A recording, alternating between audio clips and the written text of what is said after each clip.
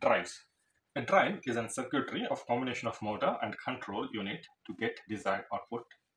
So it consisting of a motor as well as power semiconductor device as well as the control techniques which we have seen already in previous videos. The purpose of this drive is to get the desired output, which is nothing but this controlled speed or speed control. So we have two types of drives, that is DC drives and AC drives. DC drives, which is going to consisting of DC motors, and the AC drives consisting of AC motors. DC motors have variable characteristics and are used extensively in variable speed drives. DC motors can provide high starting torque, and it is also possible to obtain the speed control over a wide range. The method of speed control are normally simple and less expensive than that of the AC drives. DC motors plays a significant role in modern industrial drives. Both series and separately excited DC motors are normally used in variable speed drives, but series motors are traditionally employed for traction applications. Due to the commutator, DC motors are not suitable for very high speed applications and requires more maintenance than that of AC motors. The controlling part. The control rectifiers provide a variable DC output voltage from a fixed AC voltage, whereas choppers can provide a variable DC voltage from a fixed DC voltage. Due to their adaptability to the supply, a continuously variable DC voltage controlled rectifiers and DC choppers made a revolution in modern industrial control equipment and variable speed drives, with power levels ranging from fractional horsepower to several megawatts. Control rectifiers are generally used for speed control of a DC motor.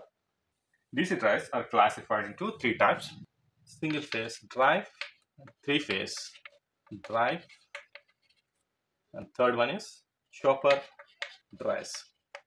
So an AC supply is given to a controlled rectifier,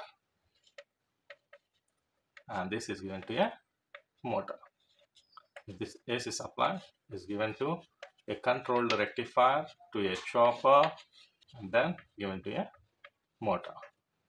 So where CR is the controlled rectifier, CH is a chopper. The control of DC motor requires providing a variable DC voltage which can be obtained from a DC chopper and controlled rectifiers. These voltage controllers are simple and less expensive. DC motors are relatively expensive and require more maintenance due to the bushes and commutators. However, DC drives are used mainly in industrial applications. AC motors exhibit high coupled, non-linear and multivariable structure as opposed to much simple decoupled structures of separately excited DC motors. The control of AC drives generally requires complex control algorithm that can be performed by microprocessors and microcomputers along with the fast switching power converters. The AC motors have a number of advantages. They are lightweight, that is 20 to 40% lighter than the equivalent DC motors, and inexpensive, have low maintenance compared to the DC motors. They require control of frequency, voltage, current for variable speed applications.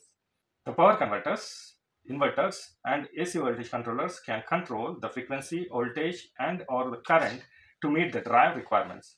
These power controllers, which are relatively complex and more expensive, require advanced feedback control techniques such as model reference, adaptive control, sliding mode control, and field-oriented control. However, the advantage of AC drives outweighed the disadvantages. There are two types of DC motors, that is induction motor drive and synchronous motor drive. Here we require power converters, inverters, voltage controllers, as well as cycloconverters to control the voltage, currents, and the frequencies, to control the speed of the AC motor. This is regarding the drives. If this video is useful, please like, share, and subscribe.